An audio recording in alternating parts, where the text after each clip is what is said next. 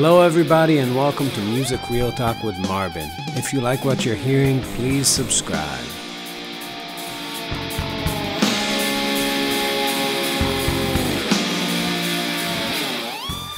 Episode 4. We made it. Have some respect, man. Great minds are playing. Very good. All right. What's a good place to start? What? I know. Song. No, not a song. We're going to start talking about gypsy jazz. Gypsy jazz. So, we are some of the only people who learn how to play gypsy jazz in the street. Literally. We used to busk. Don't gypsies live on the street? I think gypsies do live on the street. No, they live in caravans. Caravans, but those caravans are on the street. Houses are also on the street. That's true. But yeah, it's very funny. It's a very funny style of music. I don't think there's anything else like it in jazz. Like you could claim that like bebop is kind of centered around Charlie Parker, but it's not. There's like other people. There's Dizzy Gillespie. There's what's the name of the piano player everybody likes? Bud Powell. There's Monk a little bit, Max Roach, Mingus. There's like a whole slew of people swings the same way. You know, it's like there's Louis Armstrong, but there's Sidney Bechet. But with gypsy jazz, there's only Django, which is fucking crazy. And it created this monotheistic thing. Now, it came to me. I was doing, by the way, you guys should check out that episode of Guitar Wank. I did Guitar Wank, which is with Scott Henderson and... well, it's not out yet, is it? Well, by the time this episode airs, it will be out. Oh, right. So, Troy McCubbin and Bruce Foreman, and we were having a lot of fun. We were talking. And when we were talking, it occurred to me that gypsy jazz, if anything, like to say that it's a style of music is like saying that all these Elvis impersonators in Vegas are a style of rock and roll, you know. And it's very funny because, you know, I talk to Tommy Davey a lot, who owns DjangoGuitars.com, and he's always telling me about some drama in the thing. And it's like there's, you know, their whole priesthood like cast is like fighting and bickering because they're all resentful because they don't have careers. But like there's like 30s Django, which is like skinny Elvis. And then there's like, but they actually onesie, used to have banana sandwich. You have to mention that. Yeah. Well, I mean, we had a Jimmy Rottenberg interview. He said like he made millions or something in like a few years. Yeah, like he had a Maserati or something. I don't know. Yeah, he had some crazy cars. He was touring with Willie Nelson. You know, Birelli and Stoklo. Lamborghini, no, he had a Lamborghini. Yeah, but I don't know. He's also really out of it, so he might have been lying. That's also true. Give me your tears. According to him, but yeah, that's a no. No, I'm sure they made some killer money, but yeah, but I think a lot of the bickering is like this kind of you know, casino priest Elvis. Kind of who's like marrying people all day. That's like your cafe gypsy jazz guy.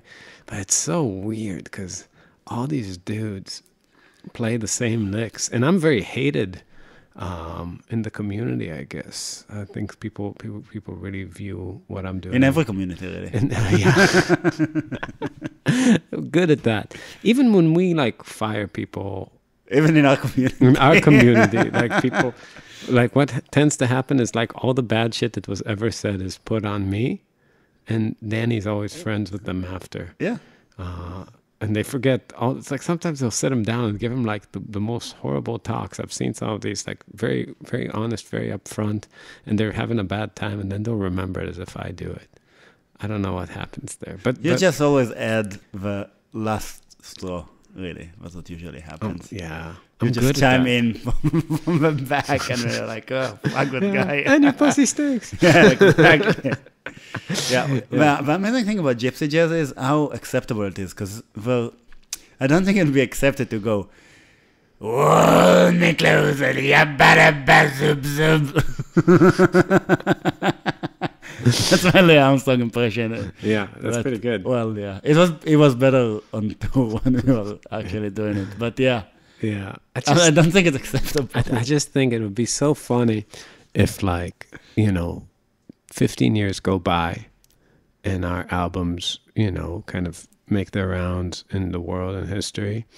And then some people just, kind of, I don't know, take Last Chapter of Dreaming and learn a few songs and get like a band together and then call a venue. And it's like, what do you do? It's like, we play kike jazz. It's like, they're like, what? It's like, we played like, like Jew jazz, like kike jazz, like those kikes in Marbin. Like we made a whole style called kike jazz. Yeah, but you see, but it's the way it happens.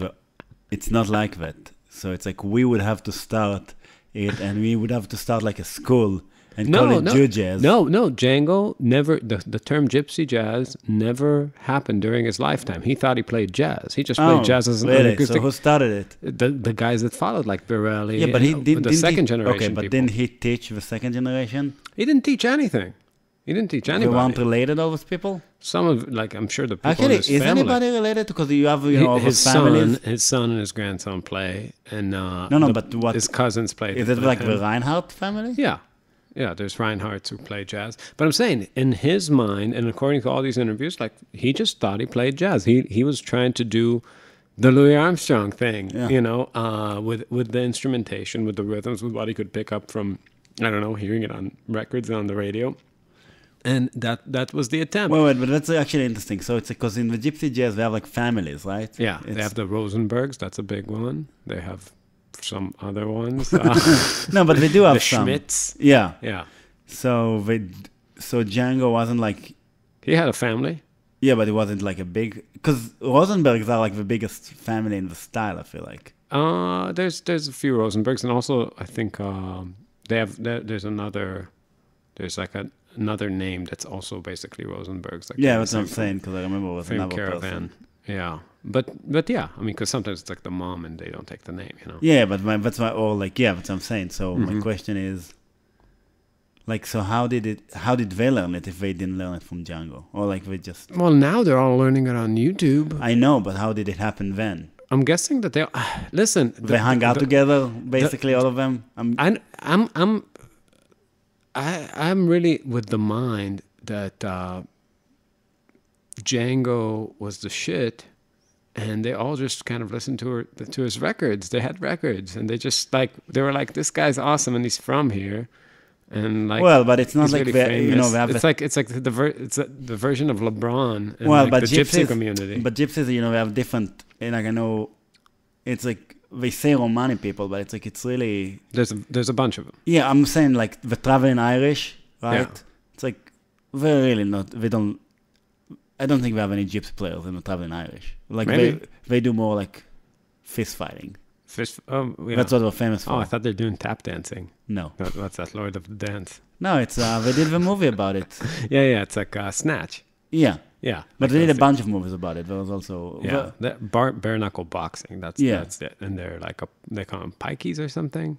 Yeah, I don't know. Snatch. I don't know. I don't know. I don't know. I'm saying it's like they have maybe they're related to Django in some other way. But yeah, so they bought it. Well, I guess Jesus didn't call it Christianity, right? Jesus thought he was Jewish. Right. Yeah, but it's so funny to me that like they just take something pretty, and like I love the people that dress up. It's like. There's like a lot of you guys are not aware of the gypsy jazz community, but some of these people invest a lot of money in buying like 100-year-old suit jackets, and they have that lip mustache, and the pencil mustache, and then they comb their hair, like put some grease in it, and like really meticulous. I remember going to a jam session in Chicago. This one dude always like dressed to the T's, and then he'd pick up his guitar. And he sucked. He was so bad. The funny thing is that he invented a way of playing. I couldn't stop looking at his right hand because it looked like rest strokes, the same way his clothes looked like Django's, but it wasn't rest strokes. It's like he held his wrist up like in the lady hand position, and it looked like he was about to do a rest stroke, but then it just wasn't it because he was just a visual learner. It was just, it's like how people make fun of white dudes from the suburbs dressing up like black guys from the hood and like listening to hip hop. So it's basically if they kept doing it after the style was dead for 8 years. And they'd be like, what's going on with this dude? Yeah. So he's really into NWA circa 1920. Sweet. Yeah, but it's so much more ridiculous because their dress is so elaborate. It's not just, it's just like they have cufflinks. It's like, I don't even know how to put those on. It's like, dude, I don't know how to tie a tie. It's like that shit is crazy to bring all that baggage. Just, you know what it is that it triggers me because I just don't understand men who like to play dress up. It's just, it seems psychotic to me. I They're can like, see it because you're like, it's like the way they carried themselves, you have to put on a suit, you live a house, you're respectable. yeah, But, I guess. But you mostly... But could you imagine if we had a conversation like... Yeah, you can do it. I'm saying you're mostly sweaty. Yeah.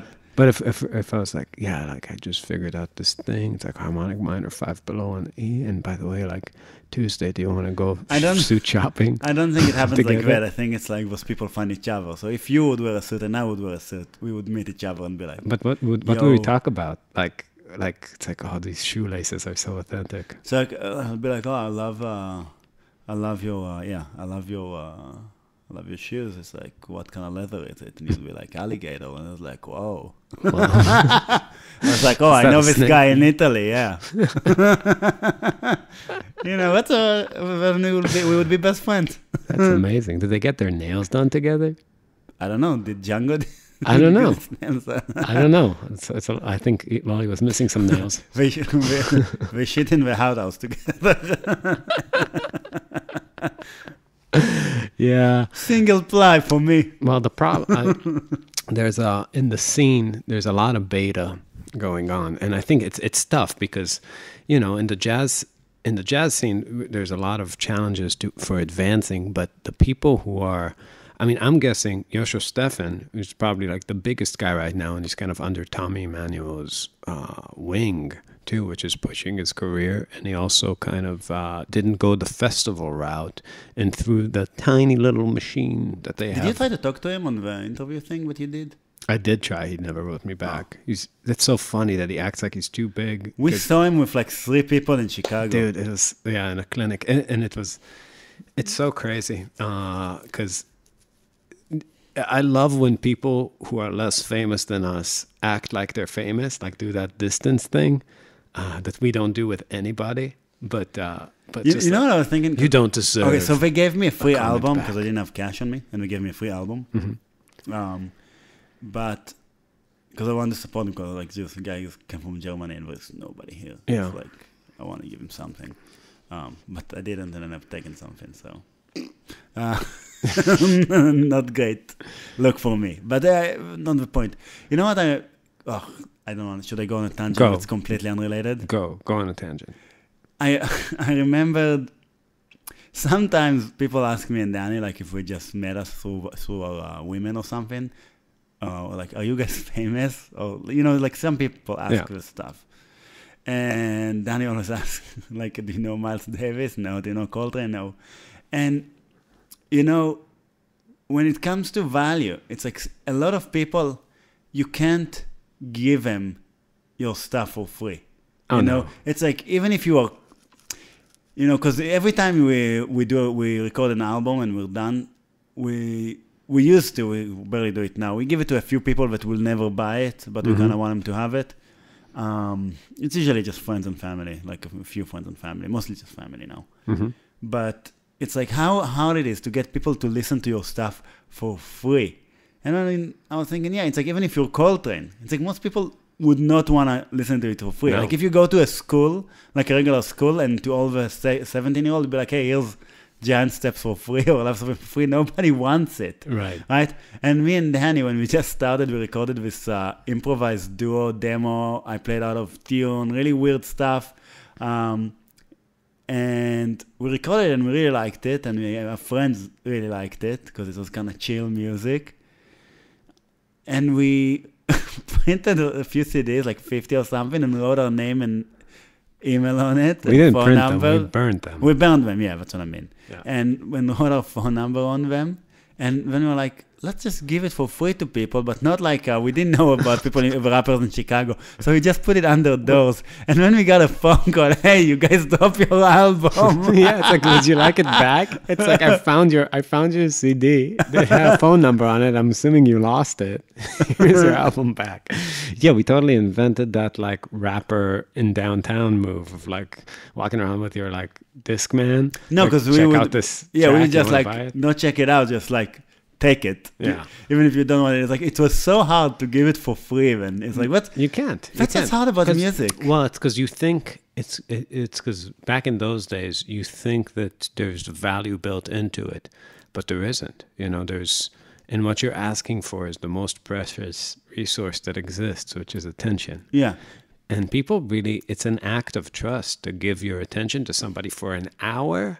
But you can't even get it for a minute. No, if you haven't crossed some sort of threshold with your career, with your persona, with your music, with your something, you know, there's a lot of ways to get there, but you need to establish some sort of relationship. You can't just force people into this kind of exchange with you. It doesn't happen.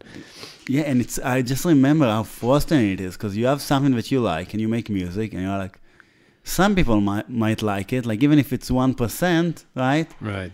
But the truth is nobody gives a shit. But yeah, but the truth is you just cannot get people even for free. Even you're paying money for them to listen to it and you can't get them. It's like it's so frustrating. Well, it's that when you're starting out, you're afraid that people will hate what you do. You're afraid that they won't like it. That's like that you'll play a bad solo. But the truth is that the real monster that's out there isn't criticism, it's indifference. There's nobody gives a shit that you exist. Nobody cares until you make them care. And you have to think and it's also impossible. Like the beginning, all the doors are closed when you start off your career. Let's say you're a guitar player, you put out some music, you put out some recordings, you like them, you think they're good. Okay, what are you going to do about it? And the truth is you just got to start clawing at it with like your, you know, hands and feet till something starts working, and then you repeat that. It's a lot of trial and error. Yeah, that's what people don't understand when we talk a little bit of shit. It's like you don't talk shit about some random guitar player from, I don't know, from Poland, you know, from a tiny town in Poland that just started to play 3 months ago and he sucks. And we're like, oh, look at him, he can't play Stairway to Heaven. Like, nobody cares. Even walk. Yeah, like nobody gives a shit. Right. It's like, and we don't. So, you know, you have to have some sort of notoriety for people to say something. Well, I mean, I feel like for me, the people that I get triggered by are people who some people care about them, and I'm more angry at people for having bad taste in music and kind of disagreeing with my judgments. But, you know, back to Yosho and about what's happening with him is that he did something similar to what we did, not with, you know, the intensive touring and everything, but he didn't use the front door. He didn't go and hang out in the festivals and do all that stuff. He did some of that, but he just made really popular YouTube videos and got super famous in the gypsy jazz world and circumvented a lot of the people who are at the top of the hierarchy and want to stay there, like Birelli, like Stoklo. And he's not getting that kind of crazy money per show that they are, like the headline of festival, which is not crazy anymore, like, I don't know, 5-10 grand per show, but he is getting all this new opportunity and he's increasing the market. And this is the thing, it's like that scene is so small that everybody there is looking at it like a zero-sum game. And also there's like there's this kind of racism built into it that, like, you know, authentic gypsies need the, you know, are headlining, they're playing the big gigs. And there's a lot of people who just love the music who are forced into this beta position of just, you know, explaining what the real gypsies do to the YouTube audiences now. But yeah, you can't, this is the thing. For me, I find it very lucky because I just don't want anything from these motherfuckers. Yeah, it's not the kind of career. No. Again, if somebody tells me, hey, here's a lot of money to play for me and Danny, I was like, go play gypsy just for a lot of money. I was like, sure. Yeah, why not? But yeah, I really want to play future. No, but they have their own tiny little machine and their own. They don't even have their own clubs. They have like a night in a club. Like in the Green Mill, Wednesdays is Gypsy Jazz night. There is something that people don't understand, that you don't, you don't get something from a machine without giving you a pound of flesh. It's like those people want you to, it's like they want you to submit a little bit in some ways. We see it all the time. Yeah. Like we see it with festivals, we see it like, I just have some names I just don't want to mention, but it's like even some jazz organizations, right, that we even did some stuff for. Just the way they want you to position yourself is basically like, I'm at your mercy. Right. That's kind of way. And if you don't do it, they just will not fuck with you. Right. And also, it's like me and Danny, it's like Danny and I, we would not do it. And well, I mean, they put you in a position where, you accept their money, and then you get used to their money. You're starting to build a life, and you assume that's your level of income, and then they can stop it at any time. And the truth is that they get a lot, but they give you a lot too.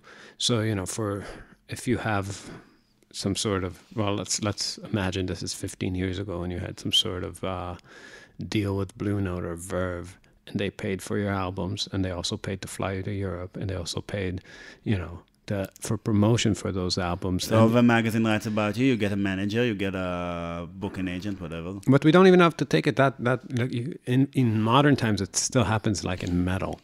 We know the guys in Haken, and we open for them. They pack the rooms. They didn't make the, like, again, we shouldn't really go to what's going on with them, but I can only say that they didn't make the money they should have been making. Well, that's what I'm bringing up. I'm saying, well, it's hard to determine what they should have been making. Like, what percentage of the money you're generating do you deserve if without the people that put you in position to be there?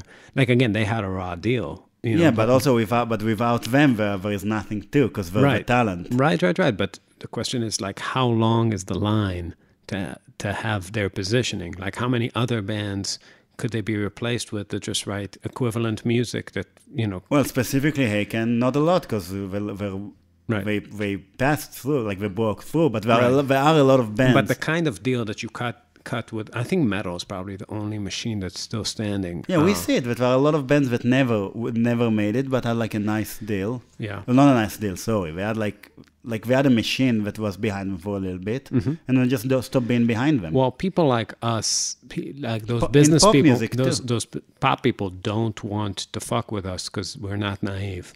I think that's really what they get a vibe for us. It's like, oh. Well, the guy, I saw an interview with the guy from the Fugees, and I don't remember his name. Staying Alive? That's the Bee Gees. Fugees? Oh, Wycliffe Jean or whatever? Yeah, Wycliffe Jean, Lauryn Hill, and that guy. And yeah. So he was saying, Ghetto Superstar. He was talking about how he was out of his mind when he was doing his solo album, and he was, right? He was talking to Talib Kweli. And which is another rapper, if people don't know. I'm guessing people would know who Talib Kweli is, right? Yeah, everybody knows the Teletubbies. Yeah. So he was talking to him, and he was talking about how he only sold 90,000 records from his first album. And when Talib Kweli was like, yeah, what's funny part is today is amazing, right? It's like back then, right? Like 15 years, 20 years ago, it was terrible. So he said the label dropped him, and nobody would work with him anymore.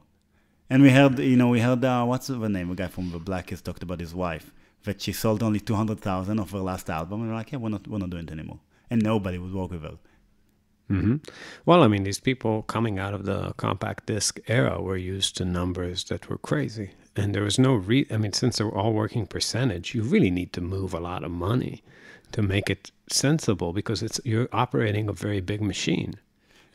Yeah, but I'm saying it's like those people, like you said, once we were done, we were done. We were just talking about this, that we were hanging out with Steve Rodby, who was teaching us how to do some audio work, some production work. Steve Rodby, for the people who don't know, was the bassist in the Pat Metheny group in the 80s and 90s. And 2000s. And 2000, yeah. And he's always kind of worked closely on the editing. And he was telling us that The Way Up, which came out in 2005, I think, was the last time, like they went into this album thinking that like this is the last time a label's going to give a significant amount of money for a jazz album to be made. Let's really use it and make something big. And that's so long ago. That's like before me and Danny met. Yeah. And it's like this whole business has just been in like such a free fall. And yeah, I mean it's weird to think about in today's environment where there's it seems to me like the only direction this is going is to now cut quality completely, make everything at home, make it with like digital gear, which is another fucking thing, man. People are asking me about digital gear on a live feed, like XFX and like Fractal and all this stuff. It's like that. I don't remember. Do you guys remember that 80s like TV show like for kids where like the guy gets sucked into the computer game? It's like a cartoon. That's like the theme song every time. Him and his dog get sucked into the TV. That's all digital gear always makes me think of, because it's like if all the textures are electronic, it makes sense to just dive into the computer to become another digital noise, to use all those like cab simulators and all that. You're just shrinking your sound. You're diving into your desktop, and now you're a tiny little layer in a sea of tiny layers. To bring like the sound of a big tube amp in there with a mic, it's counterproductive. You don't need that. You need to be as small as everything else. But yeah, like I said, it's like fake tits. It's not. It's plastic. It's not. It looks good from a distance, but like you don't want that shit in your house every day. You want the real analog stuff. It's like a real woman. Breaks down once in a while. Fix it. You mend, and you move on. But yeah, it's weird. I think there's a whole generation too of people, of guitar players now that are growing up, what we refer to as the pajammers. That. Who came up with it? Did John come up with it? I think John came up with pajamas. John, shout out to John. Yeah, shout out John Adele. So pajamas are people who sit in their pajamas and jam. For those of you who need context, YouTube and Instagram. And stuff. I think Jam Track Central. In the internet. They were one of the companies that really pushed that. Guthrie Govan and people like that kind of are the start of that. But he's kind of half in the real world, half in the pajama. Well, it's always the first person is. Yeah. But it's weird. It seems to me like a lot of them, like their touch, I can see their physicality. It's like when you're used to digital gear, you don't push the strings in the same way, But it's like what I was saying in the last episode last week about the story, right? So it's the same thing with Guthrie, I think. But if I think what Guthrie's story is to me, and again, I'm not a guitar player, but I heard about him like a while ago. So I'm trying to think what the story is. The story I felt was like this insane guitar player that nobody knows. Mm-hmm. Is like there was people that nobody knows that are complete secret, and look at this guy. Right. Like he's got everything figured out, and he's like the most insane guitar player, but you never heard of him. That kind of thing. That was the beginning of YouTube. I think the beginning of YouTube was like, oh my God, now there's a window into the bedrooms where all this amazing talent that just didn't push through the machine. The machine, yeah. Now we can see into the bedrooms and see this amazing guitar playing. And like Bukowski said, there's no talent hiding in the bushes. I really believe that. Real talent pushes through one way or another. You saw it quickly. Like he pushed through, but there were not a lot of people after him that did it. Not the same size, not the same way. It's weird. Like back to the women metaphor, I always feel like, I'm thinking, what's the name of that Italian guitar player plays with his fingers?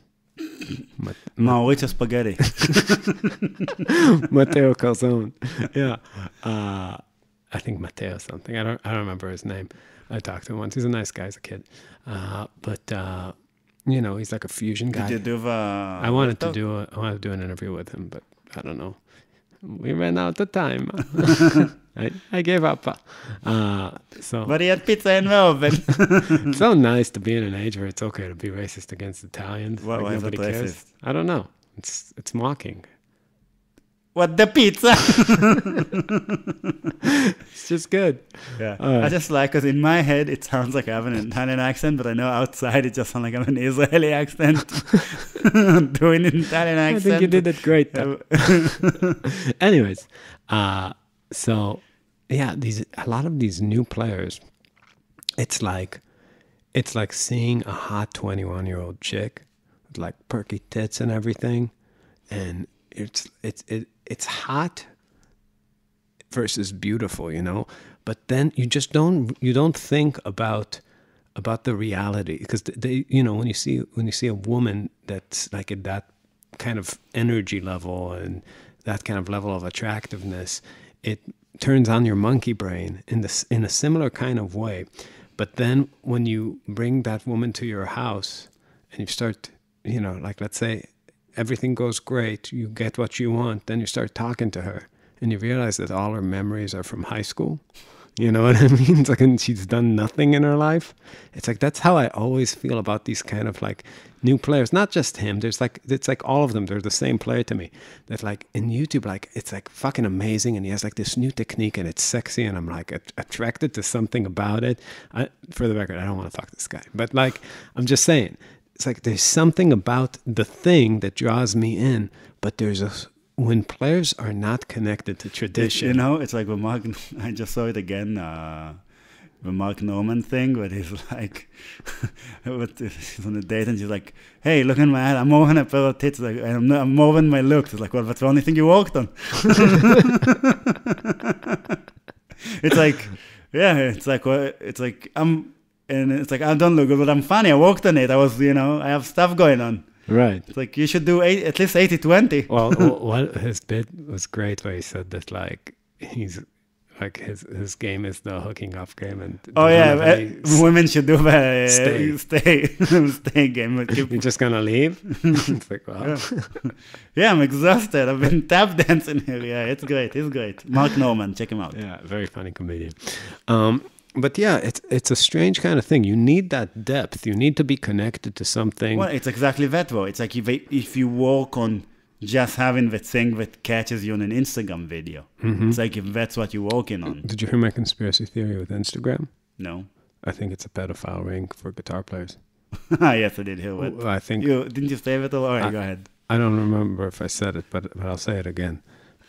So my feed is all hot girls and little boys that shred. So I think they want, for some reason, for me to get erections in a Pavlovic way every time I see a little girl that shreds or a little boy that shreds. Yeah, like 8-year-old bass solo. It's like, no, like you look down at your dick. It's like, oh no. Because it's like, I just get these pictures of all these girls with their tits out and little boys that shred. Like, what are they trying to do to us? It's fucked up. Just saying, Mark, what are you trying to do to guitar players? Why are you connecting these parts of the brain? But I'm saying it's like it's the evolution of it that happens, right? So it's like you go, again, similar to what you said. It's the evolution of it that happens. So it's it's like your music just goes, even if you don't, it doesn't matter if you know it or not. If your music goes on Instagram, it's like you're doing stuff that would work on Instagram. Mm-hmm. You know what I'm saying? Like, we don't have music like that. You have to give us a big amount of attention if you want to get it. Like, you won't get it if you don't. You're not going to get what Marbin is if you don't give us at least 7 minutes. No way. I can't do like the whole like lick of the day kind of thing. Like I had a book deal and it fell through because I couldn't bring myself to write licks. It's just not how I think. Well, they really wanted us to do. We worked on it together. Like, it was Danny got it, but we were working on it together. Yeah, we wrote the book basically, and then they were like, "That's not what we want. This is a conceptual book. We want a lick book." And it's like, just like, you know. Well, we kept compromising. So we have issues with books because we think that most books you don't really. All books. Other than the one we're writing now. No, we don't write one now. We will one day maybe, but again, even if we do, I think the first page should be a disclaimer, which is we never read a fucking music book that we like. Exactly. I've never seen one. I've never liked any of them. it might have been a great thing before the internet. But we discussed for hours. We discussed how we can make something that would actually we feel will be helpful for somebody Right. that takes the time to learn it. And they just kept trying to put us in a box, and until it was like we was don't an think impasse. we were like, it's not like we can't even like it. We feel like we're gonna lie to people because Yeah. it's like we don't feel like we're gonna get anything out of it. And also other the thing that they wanted too was like, a lot of our reach, and it's like you should, I think as a musician or anybody with a platform, it is good to be ethical about, if you're going to put your name on something and say this is how you do this, then it should be at least an honest. It doesn't. You don't have to be right. You can make a mistake. Maybe Well, we had a Zoom call with them. We were just saying if somebody's gonna buy, Noah we play, Noah Danny plays because it was for guitar players. Noah Danny plays, and he buys this book, and he puts like all the hours that it's gonna take to go through this book. It's like we want him to get something out of it Right. that's positive. And then, we just couldn't agree. But at the end of the day, Danny knows how to play guitar. right. So he's the one that's writing the book because he's the one that put in the work on the guitar, on his guitar playing. Well, there's just a very, very. We were talking about two things. They were talking about the licks as the source of knowledge, and I was talking about the place that the licks come from, because my licks are not licks. It's like I have moves. I have physical things I do, but they can start anywhere in the measure. They can be in a different subdivision. And they can work on every too. chord, and they can have variation inside them. So if you're not teaching somebody, if you're not addressing that place in the thinking that is actually the source of the material, the source of the licks, the source of the music, then you're just simplifying the answer to a place that can't encompass the question, and that's really the thing. It's like that Einstein quote that things should be made simple as possible, but no simpler. And they really are always trying to push it to this place. I think a lot of the people with good intentions, the people that are in the book companies, to the place that they think music lives in. But the truth is, we don't have a lot of very good players emerging, and we we probably have more people than ever buying books. Well, and they're saying also, one of the points was, well, you guys are asking way too much from the people, right? And I was like, well, those people shouldn't read this book. Right. It's like why do you want? It's like you don't need. It's like why do you want Einstein to write a book for somebody to a first grader that needs to learn how to add? It's like it makes no sense. You don't need somebody. Well, I think in education, it's just it goes to a place where it's not marketable. Like it's not reasonable to say, listen, there are 33 modes. You should know them. Yeah, so that's how I always get rid of my students. I'm like, when I'm like, show them the scales. Yeah, some scales. It's like that's what you need to. If you want to do it, you're gonna have to learn it. Right. And we're like, yeah, it's too much. It's like, I had a lot of people who were like, again, this one guy I just can't forget because it was pretty early in our career. Mm-hmm. It's like he somehow got a kid from Australia. Like it was like 15 or 16. And it was before we had a lot of fans. We were just doing the touring before anything happened on Facebook, before, we just playing dive bars before even we made the transition. But he had our albums, and he was like, oh my God, I want to be like you when I'm older. And, I was like, cool. And he asked me a few questions. So he was like, listen, I really don't have money for lesson stuff, but can you please just tell me what I need to know? Like, where was a good place to start? And I told him about the scales. Mm-hmm. And, it took a lot of time. And he was like, yeah, but that's so much and it's kind of hard. It's like they taught me to do like this enclosure thing or like chord tone approach, yeah. right? Basically arpeggio. And I was like, well, it's not going to work. And he got upset. And I was like, you want to be me, but you don't know how to do the work. You know what I mean? Yeah. It's like, I'm telling you, but you need to do it. Yeah. So it's like, that's how I always get rid of students. Because it's like, oh, that's much. No. Yeah, I mean, it's weird because in some level, I feel like they all know that it's some insane amount of work, right? If you haven't checked out, if you're going to get lessons and you haven't checked out modes yet, it's like, dude, you're in for years and years and years of practicing. And also, not everybody has that kind of that kind of time that like would make a journey like that, or have goals that justify this kind of journey.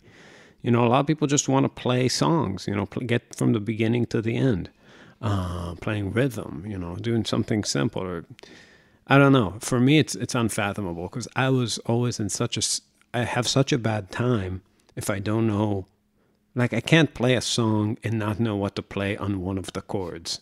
You know what I mean? It's like that would make it a nightmare every chorus because my mind would just be like, oh shit, like what am I doing there? Random notes. Yeah, random. It's like Geronimo back to C major.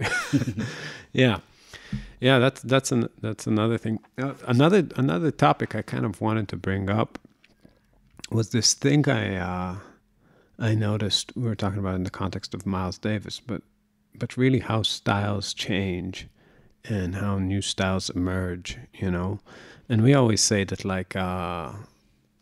Each generation's kind of in a state of rebellion against another one. But there's something that's really funny that happened in jazz, which is like, and I think that was really Miles Davis's doing, where a lot of eras tend to appear and then disappear organically. Like there was Dixieland, and that went away, and swing became very kind of popular, and then bebop and also what you would consider American pop, like Frank Sinatra, started emerging like at the same time. And then maybe you could say avant-garde and fusion started. But what Miles Davis did was like he thought it was like somehow the job of an artist in music to be the first guy in every new style of music, to just kind of keep updating the music. And he's done it his whole career. He's like bebop to cool jazz to whatever. He did some hard bop. Bop. And then post bop, some pretty out there stuff. Then really free jazz. He did free jazz. Yeah, and then the really, double quartet. Yeah, and Bitches Brew was really avant-garde fusion, and I feel like smooth jazz. that would have been a great strategy if they didn't invent the synthesizer. But that was just like such a it's like hey man, you gotta integrate like the new tools. You gotta use whatever you got, and then they have that fucking violin synth. That's like no, thank you. That was really the end of that thing of like going after the technology. It's so weird, like thinking about the 80s and what it did. Because after that, it really, jazz really went all there. Everybody did the Hawaii shirt calculator watch thing for a while.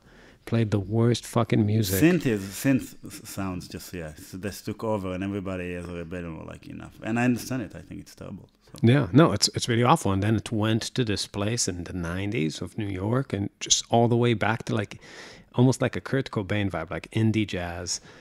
Yeah. Very acousticy, very simple texture, very like lo-fi. And yeah, just kind of started over, kept all the weird harmonies, but really went back to old texture. But yeah, that's kind of an unrelated tangent. But it's a strange thing. I don't know. For me, thinking about style was always such a secondary thought because we just wrote songs and played with what we had. We grew up like grew up with so little. When you get to people already, so you play like the guitar, right? So you get to people. If you played trumpet, then it will be a completely different band. Or if I played piano, right? So once you get two people, you already have a giant chunk of what you're gonna do. Yeah, guitar and saxophone is very specific. Yeah, and specifically distorted guitar distortion. So it's weird. Scott Henderson called us a lick band, which I could at first caught me by surprise, and I was like, I get like unison lines. Yeah. It's like I just didn't realize. I always thought about what we were doing kind of connected to what Tribal Tech was doing, but I guess it really isn't. It's not.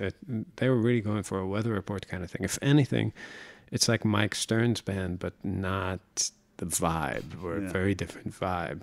Well, we do not do cocaine. Yeah, we did not do. That's a huge part. Yeah. Well, I mean, I think their idea of funk is like Tower of Power. Like that was really influential on Becker Brothers and all that. That their aesthetic. In ours, like our approach to groove really comes much more from the 90s, yeah. from Rage Against the Machine, from Red Hot Chili Peppers, the music we grew up with. And that's, for me, like what a funky groove is so much heavier, and it's like that, and has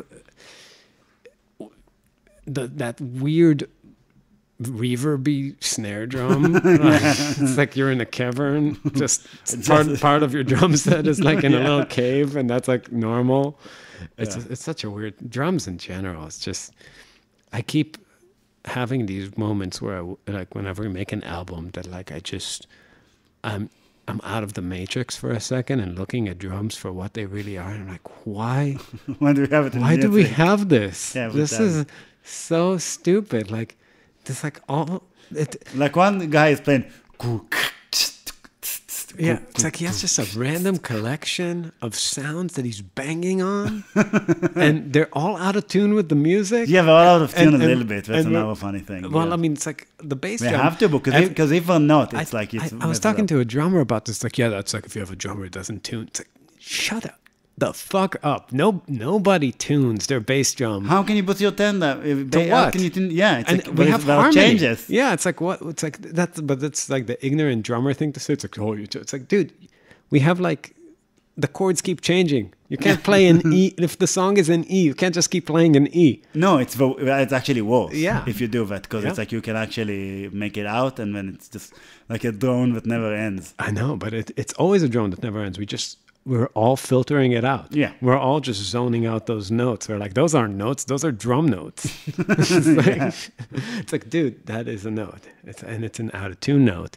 And yeah, we're just used to it. I mean, if you think about like classical music and the extent that they went to mask time, right? In European classical music, there was a dude standing in front of a bunch of... Are you referring to the white stylistic 19th century white music of white musician? That's how he said it. We're talking about that. What's his name? Yeah, the stylings of... never mind, the just keep musical going. stylings. Yeah, keep going. We're not going on this road. Keep going. Yeah. So all I'm saying is that they went to great extents to bury time, right? It's like the idea was that music was supposed to congeal in the air, and this guy, like they took the gestures of a conductor that you could only see the back of, and I'm guessing in the beginning they put him in a pit or something, couldn't probably see, or the point wasn't to watch him, it was to make it as like inaudible as possible. Do you think it was somebody's cousin? I was like, how did you get a conductor job, like in the beginning? It's like, how could you convince anybody? It's like, dude, it's like the entire town, because they want professional musicians. I can't imagine how the fuck do you change a string? What do you have to do, kill a horse? I think it's probably the person that wrote the music was the conductor, right? It has to be. For sure, but I'm saying, like, I can't imagine, like, you're talking about Beethoven. How would you get 50 motherfuckers in 1810 to show up at the same time? Who had a fucking watch? The king. There was it's like he sent people and they're like, come here right now. Here, you're getting decapitated. Yeah, for sure. Between second and fourth star. No, but like, what do you do? How do they get instruments? How do you stay in tune? How bad did it sound? The worst. It was so bad. It had right? to be. It's like you're listening to like this fucking, like orchestra nowadays where everybody there is like this Chinese boy who's been like beaten to death from the age of like 2 to 10 to practice I 12 like hours a music, so I'm saying I think it's boring too, but they probably sound like fucking machines from hell. Like if you bring back like an orchestra and everybody's like a Monty Python peasant, it's like they have shit on their forehead, just woke up in a pile of hay. It's like I'm the fucking second violinist. You know what's interesting Life about expectancy is like 8 years old. That's the thing with technology. So before, I don't remember why. Oh, I remember why I read about it. But it was like what happened before recordings was that every person had some instruments at home. Mm-hmm. And the way that they have like hit singles or hit songs was people buying the sheet music. Yeah, the sheet music of it, which is insane. Right. It's like every family needed to have some, like, again, life. Can you imagine? You don't have Netflix or like no Netflix, no CDs, no You television, gotta no listen radio. to your like little sister play the piano in there. No radio, nothing. And it's like, oh my, it's like, it's either you're going to tell each other stories of what you did today, which was, hey, I saw a rock in the field, right? Or somebody's going to learn how to play an instrument. Right. And, and when they hit songs, well, one was like, dude, check out our neighbor. He said it was a great song. And when everybody would buy the shit music for those songs. Well, Scott Joplin, like when he wrote, I think, The Entertainer. So yeah, that sold like 800,000 copies. Which means, think how many people used to play. Yeah. And could play enough that their families entertained. Well, everybody could read. Yeah. It's crazy. It's insanity. It's a whole other world. That's the thing that I was thinking about with people, right? That thought came to me from that everybody used to be able to do a lot of shit. Like if you see old people, like now you barely have them, but if you see old people like that are like 70, 80, 90, right? The older the better, really. It's like they all speak a few languages. Right. They know how to fix their car. They know how to fix their horse. Right. It's like they milk a cow. They also know how to knit a sweater. It's like they know how to do all the things. But so nowadays, what we did, because it makes much more sense to really have one thing that you know how to do well, right? Mm-hmm. And then you do it. And that makes much more sense for the economy and for everything, just to know something well. But there are so many things that don't know how to do anything well, but they also they don't know how to do anything. They only know how to do one thing badly. Yeah. That's what I thought really happened. Yeah, no, it's like that in the Matrix where they're just growing you in batteries. We just need to invent a robot that comes and eats these people. Yeah, I mean, I was given a guitar lesson, and some guy was asking me about how do I memorize all these songs, and I was trying to think like just like a phone number. It's like, what do people memorize? Is there anything that you need to memorize anymore? People's genders, preferred pronouns. That's right. It's the only thing left. I guess we ran out, so I have to make up some new shit. Yeah, it's fucked up. I mean, it reminds me of that Nate Bargatze bit where he's like, man, if they put me in a time machine and send me 100 years back, I wouldn't be able to prove that I'm from the future. Be like, what's the next president? Be like, Lincoln? It's like, that's the past. Is it from the past? Is it from the past? It's like, prove you're from the future. We have cell phones. How does it work? I don't know. It's like, never mind. I'm from now. I lied. Yeah. It's like, I'll be a server. I'll be doing worse than I'm doing now. Yeah. That's but it's. I thought about this joke a lot because it's ridiculous. That's why it's funny. But it's so true because every generation, the kids know shit. So you teach them stuff. So you basically you teach them how to live in the world. They know how to live in the world now, but they don't know how to live in the world of their grandparents. No. Right? None of us will. But the opposite thing is that if you would take somebody that's 40 and you show them an iPhone, they can figure out an iPhone. Right. Because everything is geared toward the next generation, so it has to be kind of easy and a continuation. Right. No, you're always in a unique So it is easier and easier and easier and easier and easier, actually. Sure. Like, it's much easier. And like there is a lot of knowledge, I think, that like you will never that people gonna lose. Like what happens if you're alone in the forest and you need to survive, like not for a month, but sure, start a civilization. That's gone. But it's in music, you can really see it disappearing. I mean, the way people are innovating jazz. I mean, people always maybe discount Michael Bublé, but I will tell you something about old Michael. His innovation, his gift to jazz is something absolutely revolutionary. No solos. I don't know if he invented it, but he definitely is. It's the first time I've seen it. Yeah. A jazz song without solos. A jazz album without solos. Insanity. Yeah. Insanity. I mean, I guess in rock they came up with it too. Like, rock was an amazing.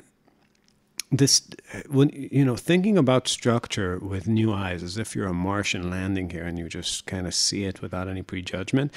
I'm amazed, like the 80s, that's what got me into jazz, because there was a compartment built into every rock song where you would have an instrumental solo. Now, granted, some were improvised, some were not improvised, but still, that pocket in time where the idea is that somebody's going to play the shit out of his instrument for like 8 measures, 16 measures. And it's like, we have to have one. And it's like, we're going to pay the most money to somebody to do it. It created a little meritocracy inside guitar and really made this thing, golden era. I was just watching Matheny videos yesterday, figuring out some of his chromatic licks, which I used to do a lot, like, I don't know, 15 years ago, 10 years ago.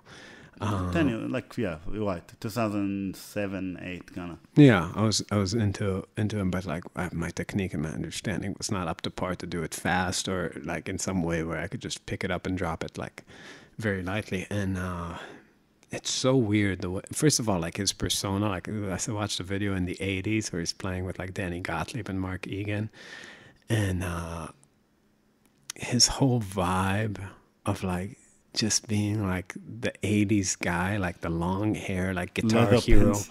of jazz. That guy's a fucking ridiculous dresser. Just a leather face, leather pants. Why did our drummer Greg had what did they say? Gay lion. Gay lion. Gay lion in a sailor shirt. That's what they called him. Yeah.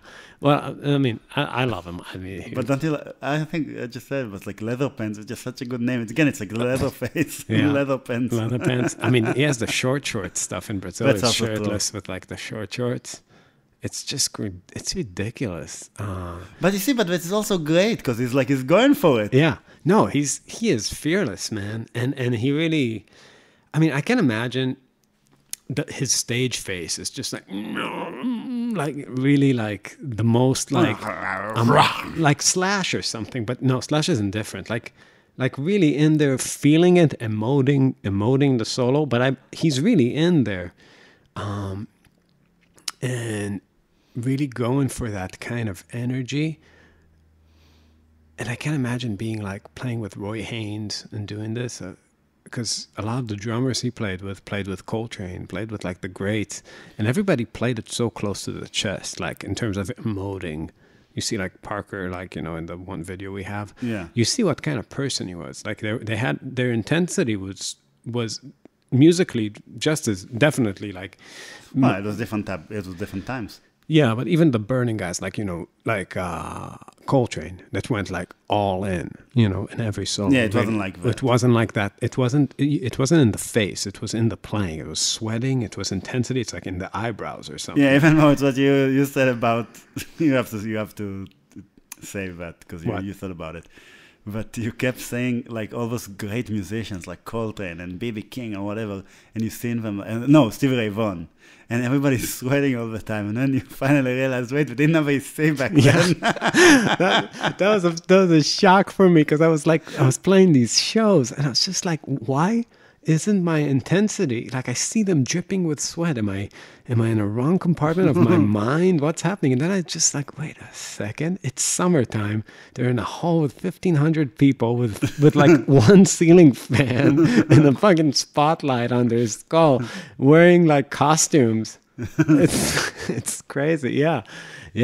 Oh my God, could you imagine how shitty that was to be on tour? How much laundry would you have to do? I don't know. We did a bunch of those shows, so What? Way too hot? way too hot, Yeah. way too cold. Yeah, we did that, but not every night. Not like that. Not every night. day, but yeah, we did And a bunch of some of those. them are like fat ass people, you know, like you have like Albert King or something. Dude, he just picks up the guitar. It's like he's starting to like bead sweat from his chin. It's like first note of the show. And I always thought it was intensity. I was like, dude, I'm doing something wrong. I'm not feeling it. You know, it's like maybe it's that soul thing everybody's like talking about. Some people are like, yeah, but It's the soul. it's not Vasey, it's the soul. Danny has a thing every time. So I made some videos about playing like Stevie Ray Vaughan, and then I've had like people trolling me. The Stevie people are just the craziest It was motherfuckers. so funny. So I comment every time Danny posts something like that. And when some people think I'm serious, it's like, dude, we're in the band together. LOL. Nobody sounds like LOL, nobody sounds like Stevie. The guys think he sounds like Stevie. LOL. Yeah, LOL. Not even close. Not dot. Nobody even, will not understand. period, Like, even point. it wasn't even in his fingers. It Close. was in his soul. Yeah. The Stevie people just come out of the bushes. They're just. It's like a. You know what I saw? Sorry, Go but ahead. you know what I saw? I saw our Twitter when we thought we were going to do Twitter for a 2nd, and I saw all our Twitter jokes. Do you remember the Twitter jokes we No. put up? Are they You want to funny? hear them? Sure. Okay. It started. We're not a tweeting band. Okay, it started. I can't call out a person, but I saw a bass player eat an entire thing of free pizza, and had this joke everybody knows the joke. So my joke was, what's the difference between a bassist and a family-sized pizza? But a family-sized pizza usually can't eat a full bass player in one sitting. Yeah. So that started it. And then there was, the best surgeons don't always have the best technique, but they have soul. Surgeons, right? Yeah, surgeons. Yeah. And then there was a guy on Fifth Avenue goes to a person with violin case, and he asked him, "How do you get to Carnegie Hall?" And the guy answers, "You have to play covers, but only of dead people." Yeah, we were. And then there was one that was, it was yours. I really like it though. It was, why do people that play washboards are the people that need to wash their clothes the most?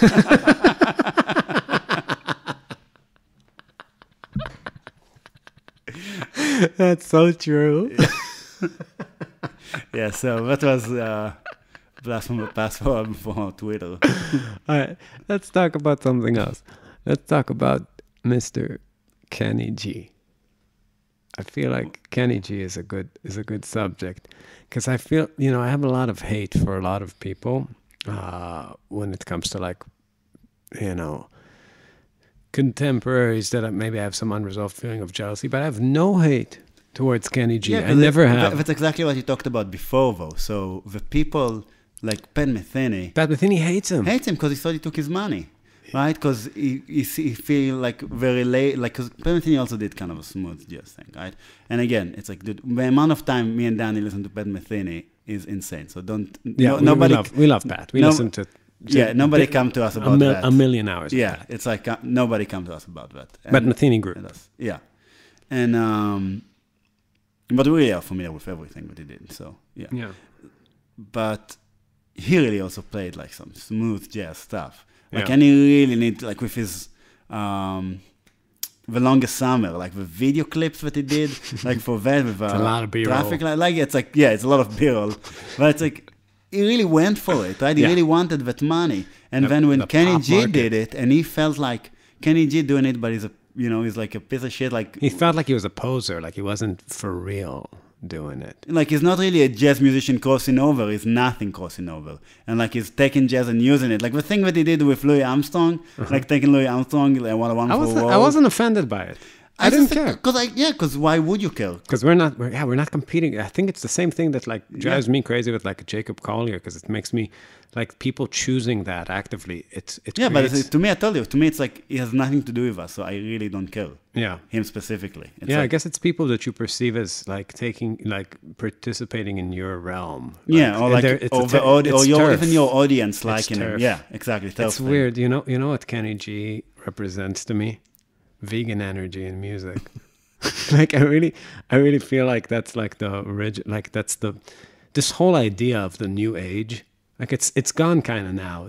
But I don't feel like these people, maybe like late 80s, early 90s, there was this stream of music that was really for like old school, like coastal vegans that are like, I don't know what they do now, but his energy is just so, like, those melodies, they're so eerie, they're so eerily inside. I can't even do it because I would put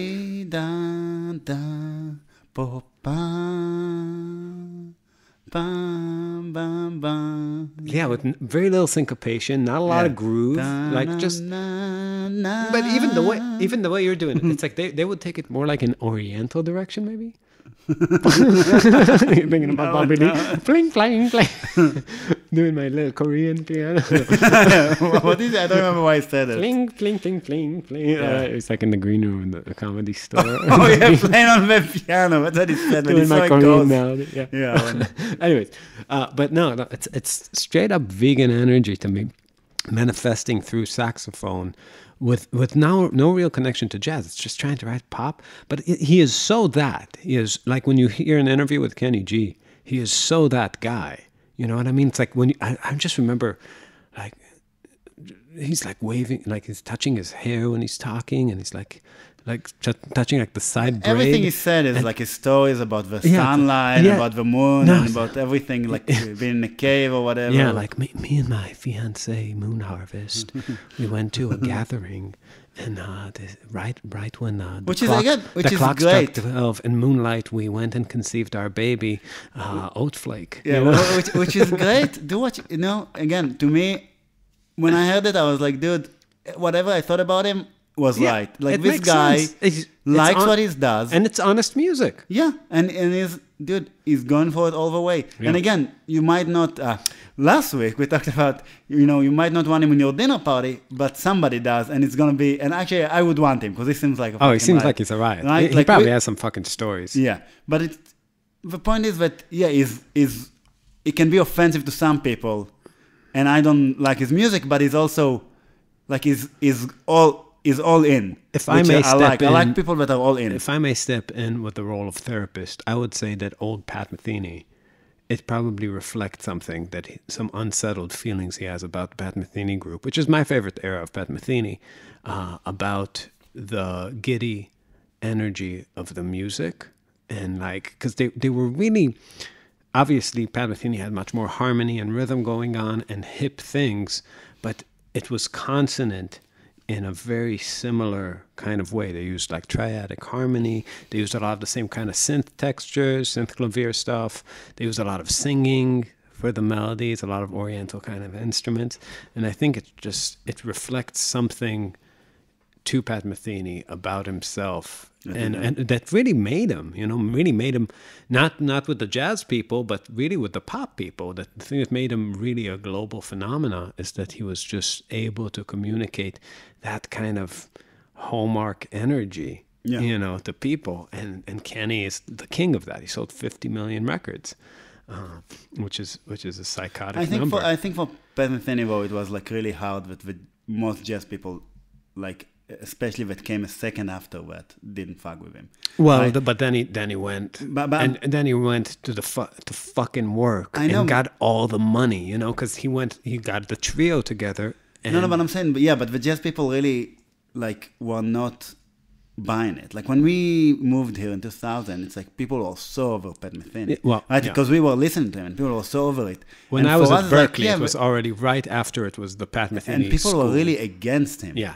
actively. And for us, it was like, well, it has the sense, and some of the music, it's a little bit over the top, but it's crazy playing. Yeah, great. So it's like, who cares? Some of the greatest guitar playing of all time. Yeah, so it's like, who cares about the other stuff? Yeah, right. But for a lot of people, it was like, we can't do it, and I think he really wanted to be. It was that elevator music argument, and it's like, dude, how do you think that shit made it to the elevators and to hold and to how did Weather Report stuff make it to Nintendo? Well, it's like these people. Well, you do a parody of something. They were really big fans of this kind of music. Did a parody of it, which the parody was like their version of it, that wasn't as good. But when the parody took over, that when people hear the original, they're like. Yeah, it sounds like elevator music. Like with us, we're like, oh, your music sounds like Nintendo music. No, it's because they loved fusion. Those Asian geeks that were working for Nintendo loved Weather Report and just wrote it on a little keyboard, something that had something from those Zaunol melodies. Yeah, totally. I mean, I still remember the Israeli version of fusion in the radio shows. Yeah.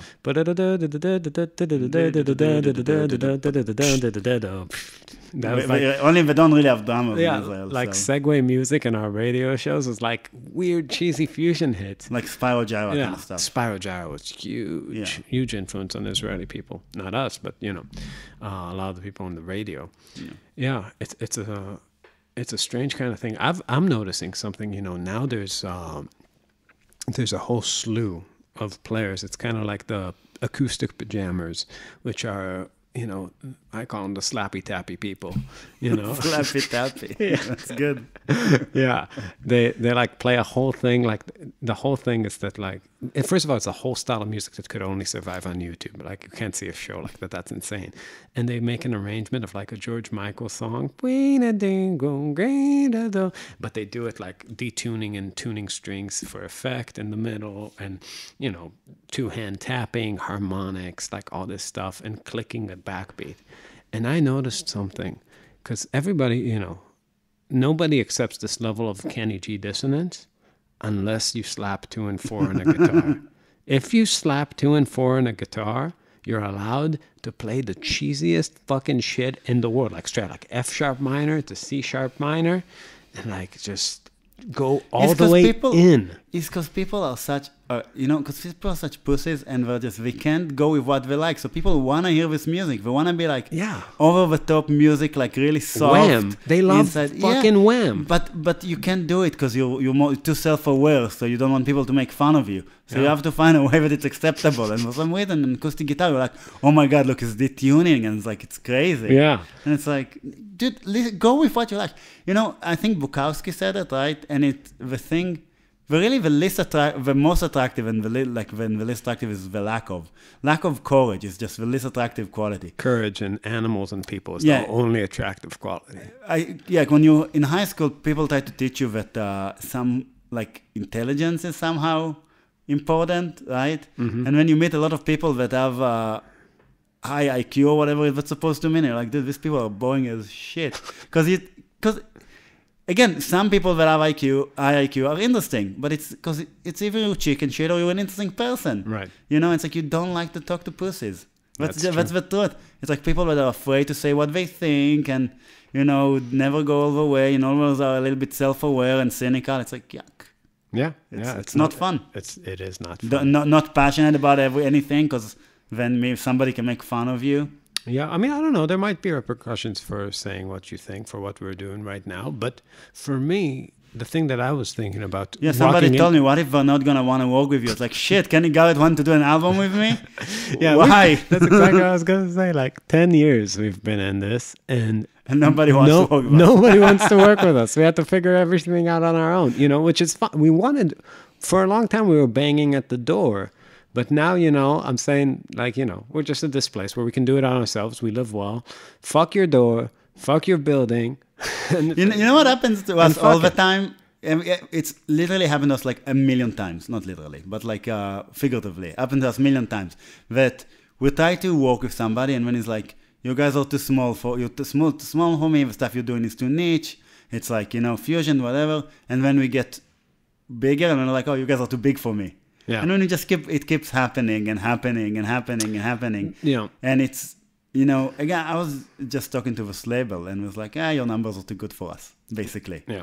Right? Because we were thinking we were releasing something for label, and because I don't want to announce it yet. But we were talking to this label, and we were basically saying that our numbers are too big for them. Yeah. And it makes no sense for us to do it with them. Yeah. And it's like, before they wouldn't answer us, and now we're like, it makes no sense. So I don't know. And also, right now it's a good time to talk because the stakes are low. There's not a lot of money in music as it is, and I don't know. It's not like being a politician when they ask you a question and you just need to push an agenda. It's like, dude, you can say what's on your mind, but and also, who is the asshole that, you know, that Kenny Garrett listens to me now, and when he's like, oh my god, this guy is so good, we should do an album together like Coltrane and Sonny Rollins. We'll do Kenny Garrett, Dani Markovich record.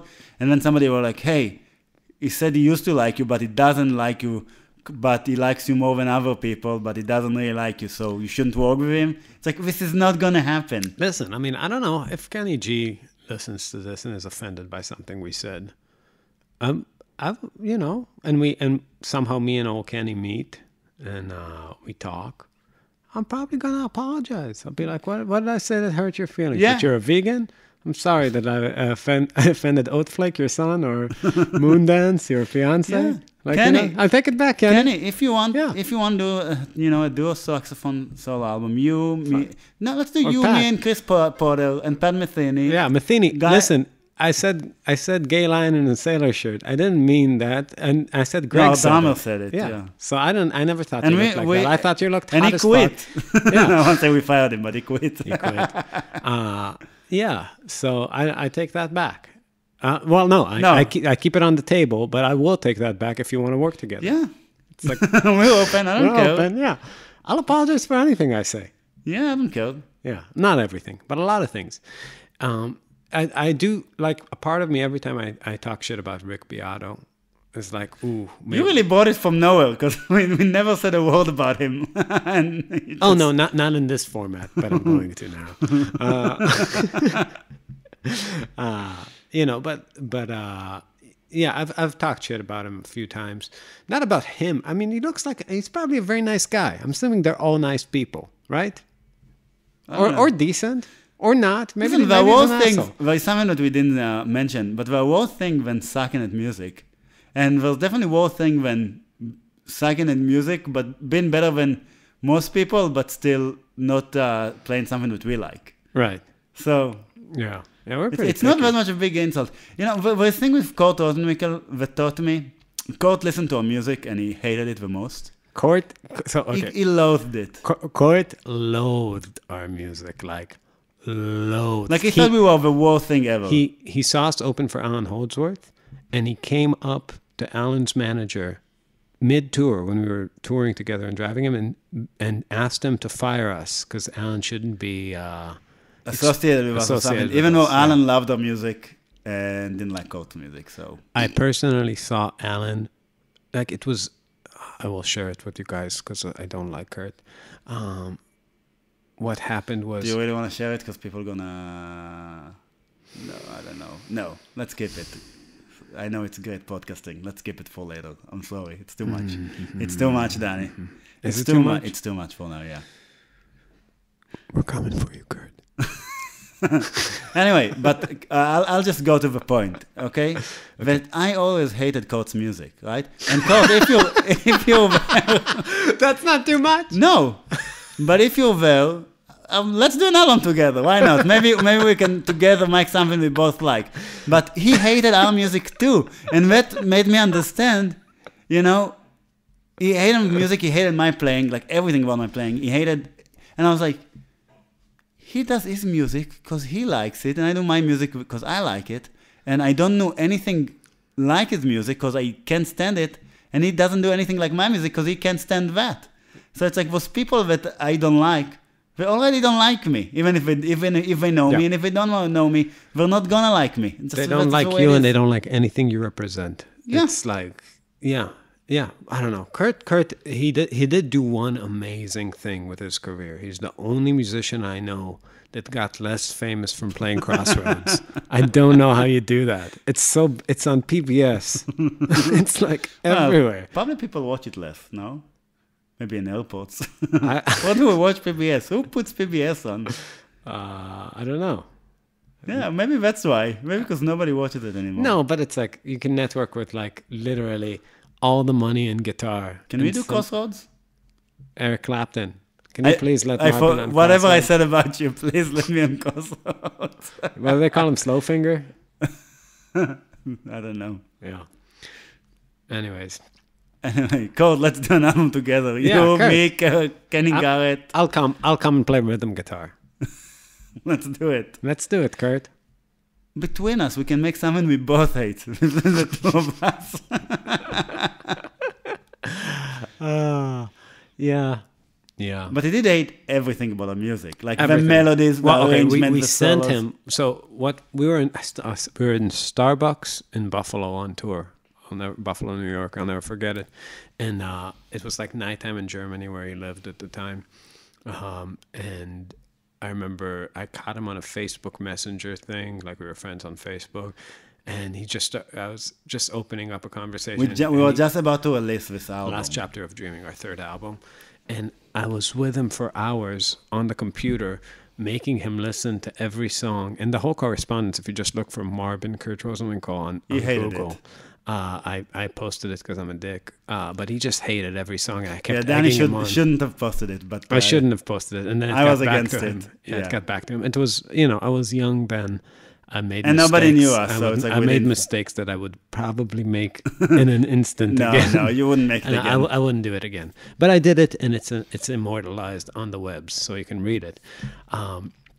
And he was upset that I did that, and it was a dick move on my part. I admit now, but now it's too late. Now all I can do Yeah, is he let already it hates us. get buried in the obscurity of the internet and never tell anybody about this correspondence. But yeah, he just went song by song and just talked shit, How much he mad hates shit about it. But at the end of a conversation, he kind of warmed up to me as a person. And Yeah, then I talked to him. You took that off, but I talked to him also afterwards. Yeah. And it was kind of nice, and then Yeah. you posted it. And then I posted Because we like were a kind of like dick. friendly afterwards, and then you posted it, and he hates us now. He hates us forever. But yeah, well, you can be friends if you disagree on music, Right. and it's fine. Yeah, but you can't be friends if you post a Yeah, conversation But like that. but my larger point was that those people that we again talk shit, say that we don't like a part of our music or an aspect of our music. Mm-hmm. It's like they don't like our music either. No, That's or maybe my they do. point. And if Kurt like loves Strong Thing, I'll accept it. You Yeah. know, it's like it's totally okay that like his last album was like terrible and ours was great. And if we both can agree on that, then that's what it is. Yeah, and again, if you want to do something that we both gonna loathe, I'll write a note, you write a note, and let's do it. Yeah, throw notes on each other. Yeah, I don't kill. Great. All right. Well, this On this optimistic. on this optimistic note, note, yeah. we're gonna name this episode "Love Kurt." No. No. Okay. Bye, everybody. No, we talk about. Oh, let's talk about places to listen to our music. Best place is Bandcamp. Go to marbinmusic.bandcamp.com, and we have a free sampler, one song from each album, and we all have all of our merch, album shirts, all that stuff. Subscribe to this podcast, and you can always follow us at facebook.com/marbinmusic. Yeah, I think it's. All right.